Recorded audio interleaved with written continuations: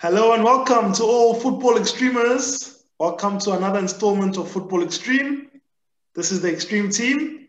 Myself, Kwabena, DJ Bongs, and Tlagani Fonene. Welcome, boys. Say hello to the world. Hello, football streamers. Welcome to the show. Yeah. Yeah, welcome, football extremists. And yeah, let's talk about Liverpool, man. Let's talk about Liverpool. Gents. Oh my gosh, that team. As you can see, guys, I'm sitting on my couch because today, this episode, because Liverpool are busy playing like couch potatoes. So I thought, hey, let me just play along. We went from going almost 4 years unbeaten at Anfield to now losing 4 games in a row at home. Never mind the other games in between, because Liverpool is now like the Cinderella story where her chariot changed into a pumpkin at the strike of midnight. That's Liverpool now. You were Cinderella at the ball for the last 2 years, winning all the trophies imaginable, and now, boom, clock struck 12, the carriage turned to a carrot, and I've lost my glass slipper, and all my defenders are gone. Virgil van Dijk was the carriage, and then boom, they broke his leg. That's it. Thank you. Wham bam, thank you, ma'am. Thanks for coming, Liverpool, back down the tops, to the bottom of the top 6 you go. So no, Liverpool, these guys, they need to just refresh, restart. We are back to being who we used to be pre-Klopp. We must accept it. And the only way forward now is to wait for Virgil and Gomez to come back, and Henderson. Let's see what happens with Henderson, because I think he's going to be out for a while again. Because that injury on Saturday, wow, that looks serious. So Liverpool just reset. Klopp, first of all, Majid, Klopp realize Thiago is not good enough for the first team. Or not good enough for the first 11. First team, fine, he can be on the bench. That dude is late for tackles, and I don't know how many goals have come from free kicks that came from a late Thiago tackle. I think that's 3. Internet, do your thing. Go look it up this season. Internet, guys, go look up those videos. The Everton game, 2-2, the first one. The tackle from Thiago cost us a goal. Then Southampton, 1-0 defeat. Thiago, late tackle. Then you give James Ward-Prowse. Obviously, James Ward-Prowse is almost the king of the free kicks this season. He just puts it in there. Boom, Danny Ings, score against your old club. Thank you. Thanks for coming, Liverpool. 3 points down the drain. And then let's not even talk about the fact that these dudes are dropping points against the relegation teams. Sonje, Liverpool, stop making excuses and saying, hey, injuries. Injuries are a part of the game. Injuries happen, and fine. This season is extra crazy because every centre-back is gone. Fine. But you brought 2 centre-backs. Put your midfielders back in their positions. Put the centre-backs in there. The title is gone. I was hoping that this dude was going to be like, okay, the title's gone. Let me put these defenders, these new kids in the defensive places. Let me put Jordan Henderson back in the midfield. Take out Thiago, put him in the bench, because that's what he actually did for the previous game. Which game was the previous game? He put Thiago on the bench, and then James Milner gets injured in 30 minutes. So this season has just been characterized by injuries and just the whole team being displaced. The same thing that happened to City last season. So, Ned, you were saying some things about Liverpool's performance over the last 2 years. Yeah, man. Liverpool is a victim of their own success. They set the standard, and now they're struggling to live up to their own standard. So, look, for me, Klopp, it's the rotation. That's the only thing I can say. He doesn't rotate players. And that's why when players are out, and the players that do come in, they're not good enough, because they've always been bench warmers, as you put it. So if he can get to a point where he does rotate players a bit more, he'll be able to know, how bad or how good his backup players are, you know. So if you look at Man United, they're always rotating. Sometimes you don't see Paul Pogba in the squad at all, not even on the bench, you Yeah. know. And that just shows that, look, at some point, we're expecting to see Mo Salah, Firmino, and Mane nowhere near the first team, man. Just let the other dudes play. If it's just another random game, let them play. But this guy, he seems so attached to the players, even Van Dijk, that Yeah. the moment those guys start losing form or the guys getting injured, it's like he doesn't have another plan, you know? And Liverpool is not just 11 players, it's 11 players plus another 11, that could potentially step in if there's a disaster, And because he's never given those guys a chance, I mean, Origi is always the understudy of the front three.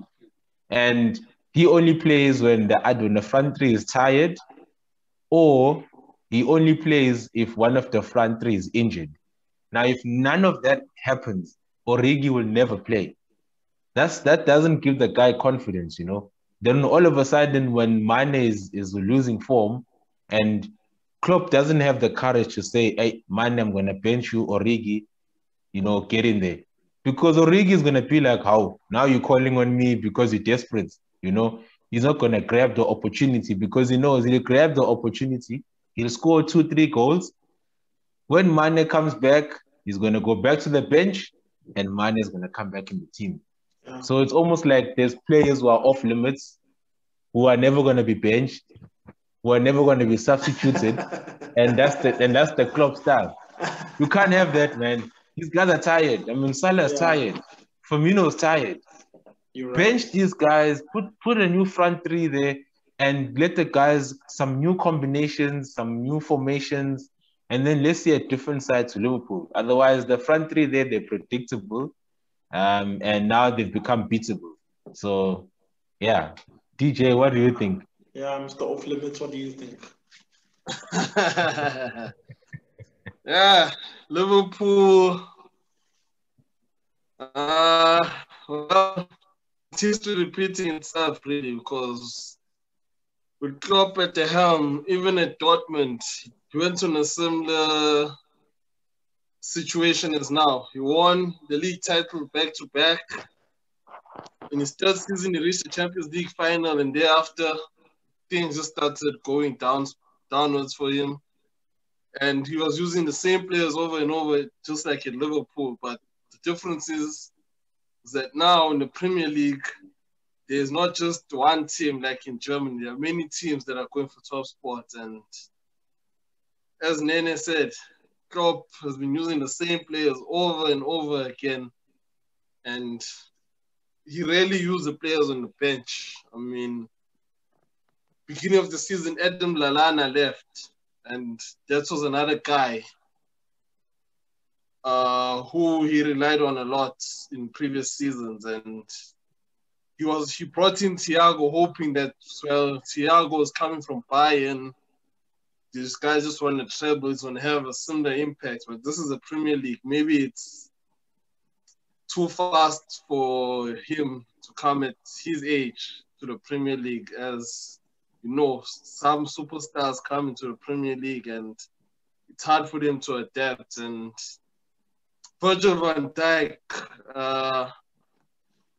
where do I start? It was great for them, but they never had a backup plan in case Van Dijk gets injured. And then what happened? Him and Gomez both got injured at the same time, and everything just went down spiral. Matip will come in every now and again, but he's also not match fit. So, yeah, many problems for Liverpool. And you're not sure when the guys come back after such a lengthy layoff in what condition is he going to be? The same player as he was, or is he still going to be a bit fragile and oppositions are just going to target him and say there's a weak link? I mean, he's not the same player he once was. We can go to that guy. And the front three, as you said, Origi only play if someone is injured. Mane has been on a bad run since I don't know when, but started the season. Mane has been on holiday this season.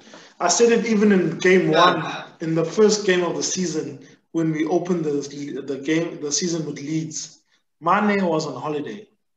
The only person who was playing in that game was Salah, and Firmino was trying. But Liverpool's problems started before Virgil van Dijk's injury. Liverpool's problem started when the season restarted last season. When it was time to finish off and win the league, we noticed it from day one. Actually, Liverpool's problem started when Watford beat us. What was it, 3-0 or something, when they ended our unbeaten run. That's where the problem started, because that was 2 games before the end of, before Corona stopped the league. And when Project Restart happened, Liverpool was not the same team. When Project Restart happened, Liverpool was disjointed, slow, not as quick and easy as they were before Project Restart. And then when this season started, these dudes looked like they were still on holiday. Mane still hasn't returned. Mane of last season has never come back. It's only Salah. They lost their mojo. Yeah. Lost their mojo, and you have Shaqiri, who's a winger, and now you're playing him in midfield. I mean, I don't get that with Klopp. Yeah.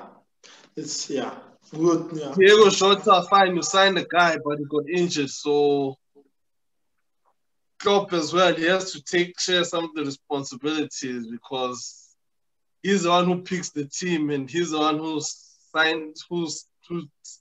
decides who I'm playing today and which position I'm playing him in. So he has to also share some responsibility for that. You cannot just hide on the fact that so-and-so is injured. Some teams have many players injured. I mean, look at Aguero, and De Bruyne only came back this past weekend at City.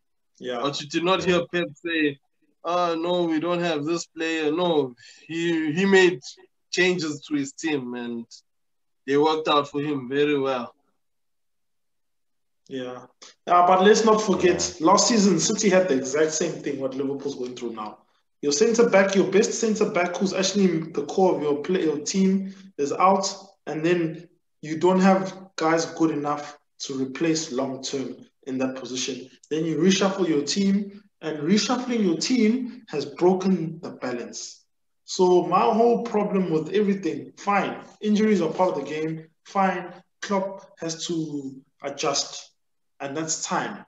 But reshuffling the team, putting a midfielder in defense, when we were in school playing soccer, a defender's a defender. A midfielder's a midfielder. If the defender's not good enough, you put him in there until he becomes good enough. When we were playing high school soccer, you don't just put your center midfielder who sprays the ball and makes assists in the center back because the third center back on the bench is someone who's not good enough. You stick him in there and then you pray. That's what must happen. Now we've bought 2 new young defenders. Put them in there, put Jordan Henderson back and Fabinho back in the midfield, and watch the balls land at Salah's feet when he's in front of the keeper. Because Thiago holds on to the ball for too long, and then he gets there late in tackles, and then we lose free kicks outside the box. Yes, that was the other one.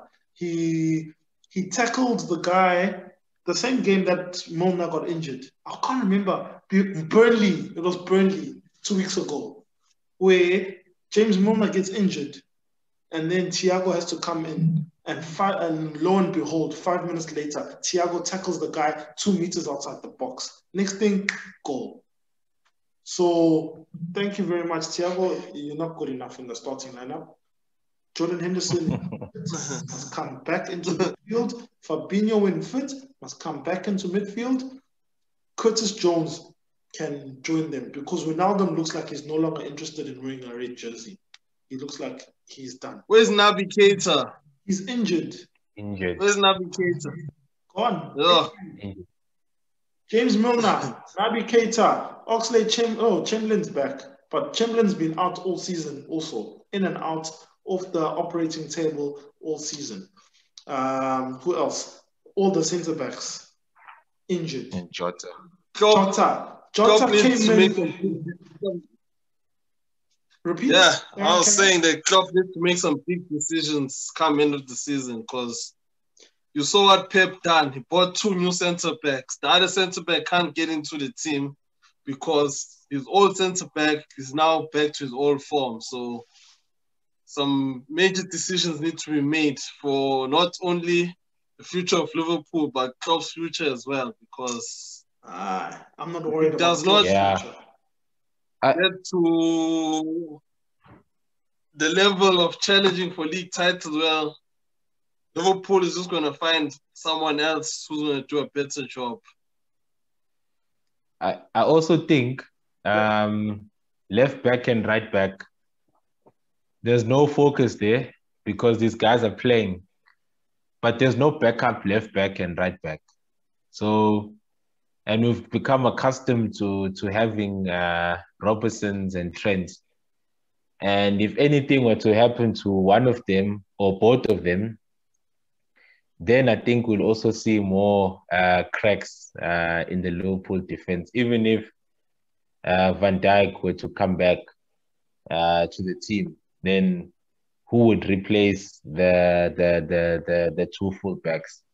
Because again, Klopp, he does not give the other players a chance in the team to prove whether they're good enough or not. He sticks with Andy Robertson.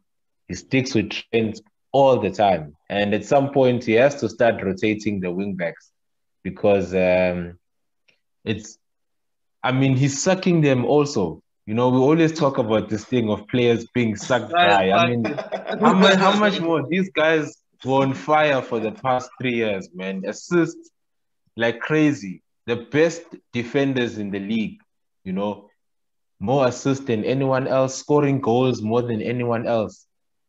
And when they get tired, then what happens? Who's gonna back them up? You know? So that's also another problem area. Yeah. No, you raise a fair point, but you must remember at the beginning of the off season, Liverpool bought a reserve left back, who's Tsimikas. And then the guy got injured as well. The dude's been injured all season. He only came back like a month ago. So Robertson's replacement was injured all season. And then Nathaniel Klein left Liverpool. Joe Gomez was a right back in the beginning of his career before he became a centre back. So Joe Gomez was there. Nico Williams is a reserve right back. But because of all these injuries at the centre back, you're not going to put a kid now to replace Trent when there are centre backs that we don't trust already. So these dudes are victims of the fact that other dudes are injured. You can't afford to replace them because now that's the whole team to stable. Because if the centre backs are injured, you're not going to just rotate the left back and the right back just because you want to put the other dudes in. Anyway, Robertson's replacement was out all season anyway. So this season's injuries have just been too much. At the same time, I'm not going to make an excuse about the injuries because the front three were putting goals long before we were winning the league. And this season, they're just not doing it. This season, they have failed. So I say, as you guys said, Divock Origi wasn't given enough time. Look at, what's his name? Minamino. He's been at Southampton for all of 2 weeks, 3 weeks. He's got 2 goals. He's got 2 goals in 2 games. The dude's left Liverpool for 2 weeks. But in the Liverpool jersey, he somehow couldn't cut it because Klopp was only giving him 5 minutes, 10 minutes. You can't do anything in the Premier League 10 minutes at the end of a game when Liverpool's winning 2-0 already. He gave Jota time. He gave Jota 20 minutes, 30 minutes. Jota was scoring goals and then he started giving him big minutes. But you're giving Minamino 5 minutes. What can he do in 5 minutes? So Liverpool, they must just readjust and say, the title's gone. Our best players are injured. Let's restart. Okay. We've got 2 young centre-backs. Let's get them cutting. Throw them in the deep end and stick with them. You've got no other choices here. There's no point in playing Fabinho and centre-back when the title is gone. That's what Pep lost. That's where Pep lost the title. He kept putting Fernandinho back there. Put John Stones or what's his name, Otamendi there, and put Fernandinho back in the center because that's where they were losing it. The center, they were not so strong. Then the dudes get exposed at the back because the ball is now back there. Put your guys in the normal place in the midfield, and then your defenders are not going to be so exposed. So my problem, Klopp ran out of ideas when the defenders got injured, and the front three got stale. People figured them out. And obviously, after 3 years scoring in the goals, somewhere along the line, you're going to go dip. But Klopp doesn't have faith in Origi, doesn't have faith in Minamino, and now it's showing. Isn't it time that Liverpool gets a recognized number 9 striker? That's a fair question. Well, Origi is a number 9. But is Origi a 20-goal a season type of striker, or is he going to chip in that 3 games and then he'll probably shoot blanks for the next 5? Anytime a guy can win you the Champions League, he's a number 9. Anytime a guy can win you a derby, he's a number 9. Anytime a guy can keep you in the championship hunt until the last game of the season, he's a number 9. Divock Origi has done all 3 of those things in the same season. So Divock Origi is a number 9. The whole world. Then why can't he claim a starting lineup ahead of Roberto Firmino, who's not a natural number 9, if he's able to do that? Have you seen what Firmino does in that front line? It's the Klopp. That's why. Yeah, it's the Klopp. It's the Klopp. Fine. It's the Klopp. Whatever Origi does, he's never going to get into the front 3. I understand what you're saying about Firmino, what he does, and Salah, what he does, and Mane, what he does. To answer your question, DJ, Origi will never get to 20 goals in a season because he will never play more than 10 games in a season. Yeah. That's why I'm saying get a recognized number 9, play him, because this front 3, it's tired. They're done.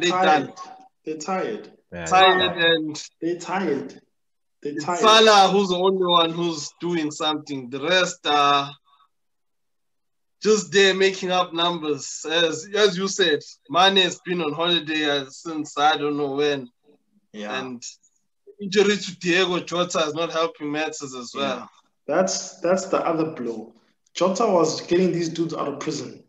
So many games, 4 or 5 games in a row where Liverpool would have not won the game. And then Jota was like, nope, not on my watch. But then the dude got injured. There goes the get out of jail free card. Then the defensive problems, and then boom. Now you're sitting in 6th in the league, defending champion. 13 points? Is it 13 points or 19 points off the league? No, I think you're sitting in, I don't know if it's 6th or 7th, eh? Yeah, it's 6th. It's 6th. Yeah, so now you've got Sheffield, you've got Chelsea, and you've got Fulham. What are your predictions? We're beating Chelsea. And Fulham. We're not beating Fulham. We can't beat relegation and Sheffield. Sheffield will smash and grab. We're beating Chelsea, but we're beating Chelsea, and then we'll draw against Sheffield. You say that so confidently. Because Chelsea's our daily bread. We're beating Chelsea. No matter how badly our play has been, we still beat Spurs when everyone thought they were going to beat us, when we were coming off a defeat. Chelsea, Spurs, those teams, Sasha. Here's the problem, right? Before we let you go and and cry behind closed doors. If Everton wins the game in hand, right? They got 3 points ahead of Liverpool. Yeah. Meaning you slip to 7th. Yeah. And Everton goes 6th, right? Yeah. And if you telling me that you don't fancy your chances against Sheffield, okay, you run the risk of slipping even further. And then Spurs, the team that you say you're not scared of, is going to catch up. And you're going to be slipping lower and lower. So you guys need to win 3 out of 3 to restore your dignity. I will see. Because, yeah. I don't think we can. So hopefully Everton doesn't win. Because I think if Everton wins, then you're out of the top 6. Yeah. I'm not even thinking about that. I'm not thinking like that. Liverpool only needs to look at their own Liverpool? Where is Liverpool finishing the season? Anything outside of top 2, I don't even look anymore. Because this is the best squad, or second best squad in the league. But this season, they haven't lived up to the potential, and half the squad has been injured. So outside top 2, I stop counting. But this season, as is right now, Liverpool will finish, if I have to make a prediction. If you want me to predict, Liverpool will finish 4th. Liverpool will finish. I'm going to note it down. Yeah. When we're doing our show for the season finale. Yeah. Remember these words. Liverpool will be sitting 7th. and my friend here believes they're going to be in the Champions League spots. Liverpool will finish 4th. Because Leicester City will do what they always do, and they will choke. And don't even talk to me about West Ham. Declan Rice. Eyeball. Yeah, man. There's Man United's unwanted there. Eat your heart out, Man United. Jesse Lingard is doing the things there. Nah, Jesse Lingard.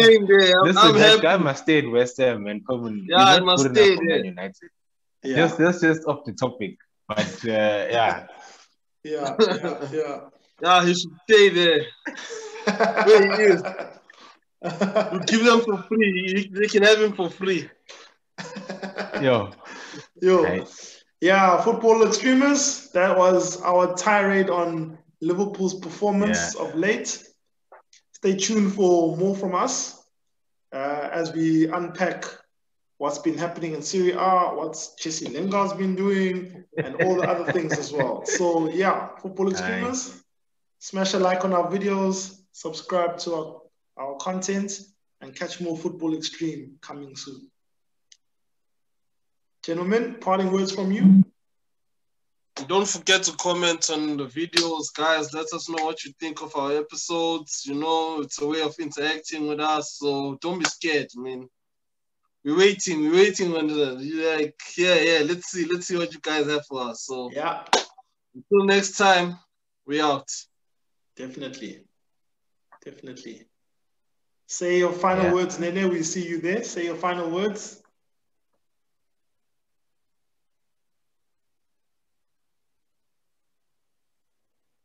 Yeah, man. Hopefully Liverpool bounces back before my friend here gets a heart attack. I'm still a red for life, boys. Yeah. No matter what I say. Still good luck, man. Proudly red. Don't end up burning this shirt coming up. I ain't burning the shirt. Liverpool's the best team in England, just not performing like it. Yeah. Cheers, fans. Cheers, football fans. See you in our next installment of Football Extreme.